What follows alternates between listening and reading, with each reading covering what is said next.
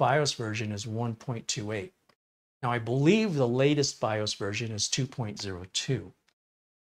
We can update the BIOS right now if we want to. We don't have to. When I build computers, I always like to install the latest BIOS update for my customers because I don't know what the BIOS update's fixing. Let's say that I do not update this BIOS and my customer calls me with a problem after they've had the computer delivered. I'm now going out on a warranty call. If the resolution to the customer's problem is resolved in a BIOS update, I could avoid that warranty call and that inconvenience to my customer by putting the BIOS update on now. But what you choose to do is entirely up to you. I'm not suggesting that my way is right for all people.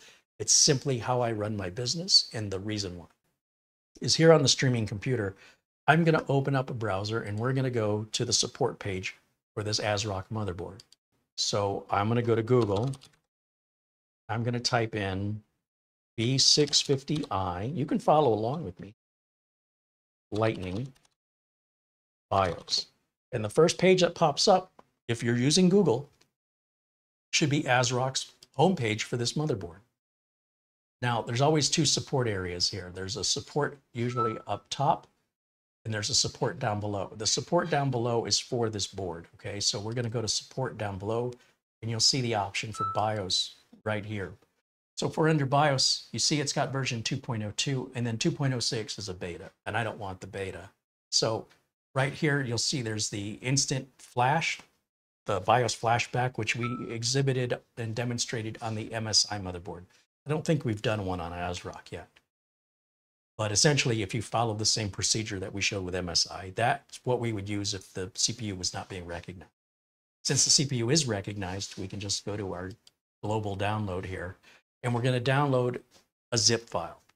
Then I'm going to grab a flash drive here out of my drawer. I use a very small flash drive, usually 2 or 4 gig capacity.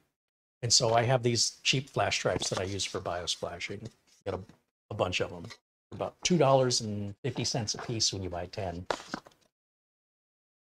And I'm going to plug that here into the streamer because remember, we're using the streamer to download the files because we don't have that ability yet on here. So I'm going to just plug this in the back. Don't mind me. And it's a blank flash drive. I always use a blank flash drive so I don't accidentally pick the wrong file to flash. And then in my downloads directory, I'm going to find that zip file I just downloaded and extract it over to the zip drive. In this case, we just have one file, and it's a .rom file.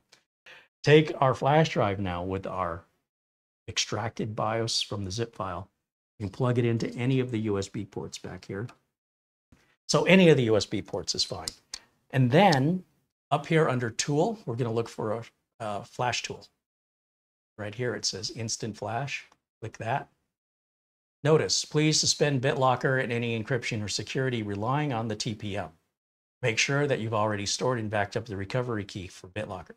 If the recovery key is missing while encryption is active, the data will stay encrypted and the system will not boot into the operating system.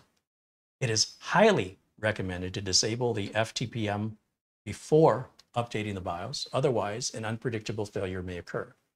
One of the benefits of doing this before we install the operating system is this doesn't apply to us. The encryption is part of the operating system if you enable it. And since we haven't installed the operating system, we can't possibly have encrypted anything. Therefore, this warning means nothing to us. So under Continue, we click Yes. Now it automatically finds, without me having to tell it, it finds the flash file all by itself.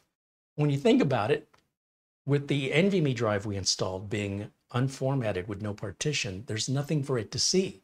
And there is no other storage device for it to look at other than the flash drive. So it's kind of obvious when you think about it. So this is our file. It's version 2.02, and that's exactly what we've extracted from the zip file we downloaded. Click the Update button.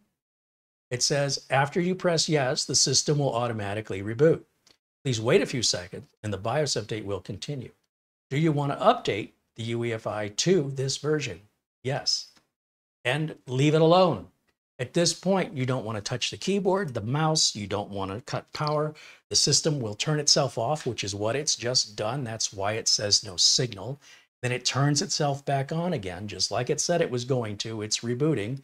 And you may even hear the clicking of the power supply as it engages and disengages power from the board. As it starts up, now it will start to flash the BIOS. Hands off, don't touch it. It does say, warning, system firmware is being updated. The keyboard is locked. Do not turn the power off. Once the firmware update is completed, the system will automatically reboot.